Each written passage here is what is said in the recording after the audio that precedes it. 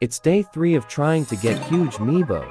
Today it's a hectic day cuz I use 100 times the daycare on my alt accounts.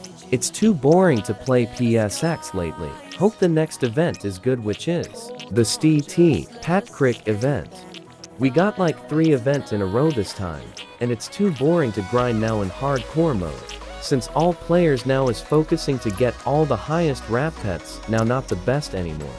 Out of 100 plus open today, our luck sucks. We didn't get anything, and I think I'm gonna stop this series for now cuz I'ma grind 25 alts into hardcore and make our series a lot faster. Even we didn't get the huge, we exchange it for more chances to get huge.